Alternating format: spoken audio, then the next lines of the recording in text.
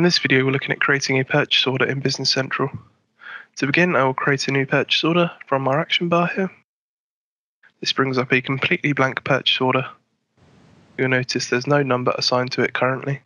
This will be populated once we enter our vendor name. In this case we'll use the vendor Fabricam. I've got a couple of options. I can look up this value and I've got a full list here of any existing vendors in the system. From here I can create a new vendor or manage existing vendors. In this case though, I'm going to start to type in our vendor name and tab out. This populates the rest of the data in the general tab from the vendor card. Now that we've populated our vendor, we can look to the lines. This is where we can request our items for inventory or our resources or services, depending on what you're after from the vendor. In this case, we'll look to purchase some Athens desks. I can click into the number field here or the description field, and it brings up the list of existing items in the system. As before, with the vendor name, I can select the full list, which brings me a focused list of every item in the system. If you have a lot in the system though, this could be quite time consuming to scroll through these to find the one that you're after.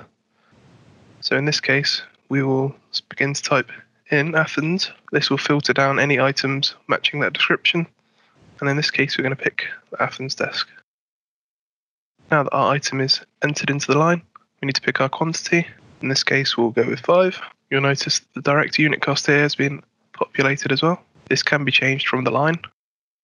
This will also affect our line amount here.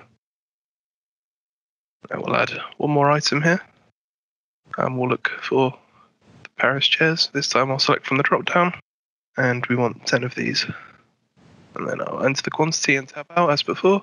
And at the bottom here you can see my subtotal for the whole order. Now that we're happy with all the lines that we've got in our order, we're going to send this to our vendor for approval. And this gives us our options for how to send the document.